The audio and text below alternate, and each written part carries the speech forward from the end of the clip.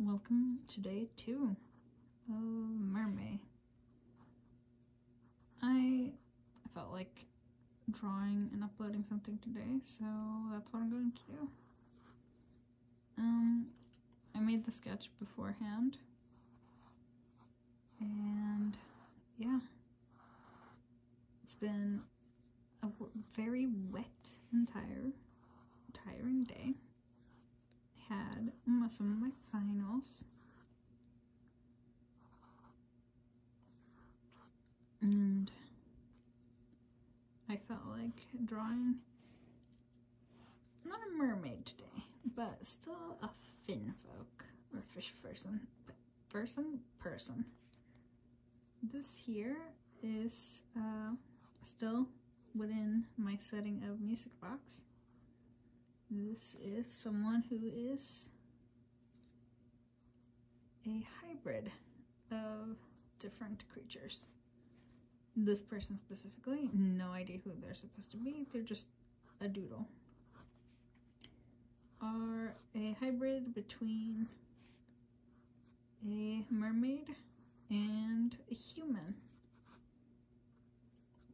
In music box, different creatures are able to have children with other different creatures, regardless of some genetic stuff. And it's a bit more complicated than that, but it is possible. One of the kind of common hybrids are actually people who are a mix of sea folk and of humans. For one thing, the reason they're so common is that humans and fish folk tend to come in contact a lot. And when they do come in contact, they aren't extremely different. Okay, they're quite a bit different, but aesthetically, they are similar enough to each other where people will not really bat an eye out about it. Some people do, but not everyone.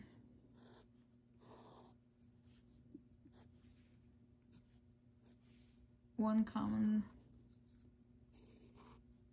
such thing is the resulting, well, the hybrids that result are quite common. They don't have any particular name. In some regions they do. Most regions where they occur, they don't. No, now that I think about it, it wouldn't make sense that they don't have, that it isn't common. Or, can I speak today? No, never. I can never speak properly. Proper English. Who is she? I do not know.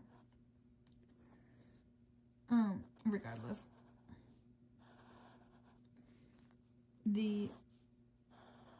Different regions, it makes more sense that they would have specific names for the hybrids between humans and the alluring mermaids.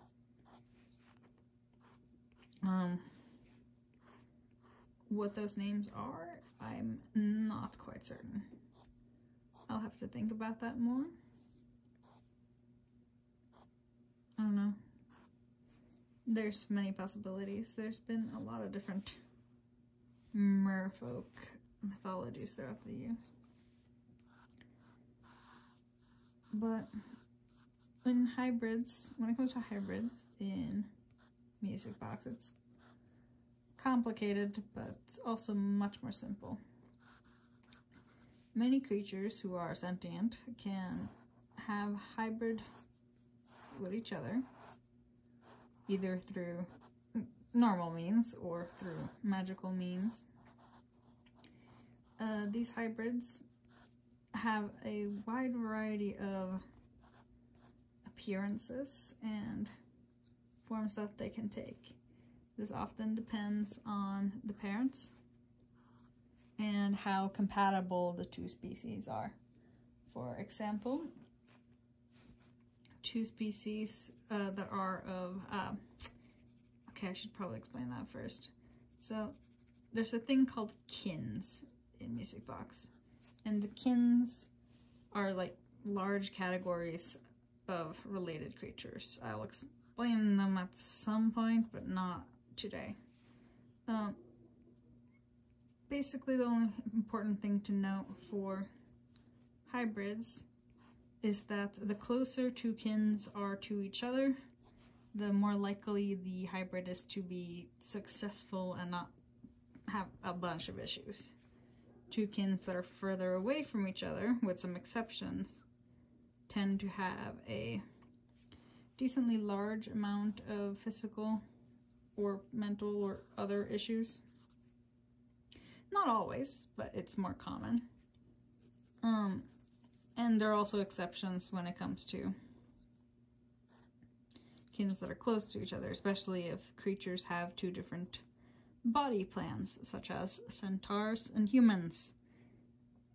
Other times, when they have two different body plans, it results in creatures like this. And sea kin, which is what the fin folk and the mermaids are from, are quite close to human kin, which is where humans and elves and a few other creatures are among.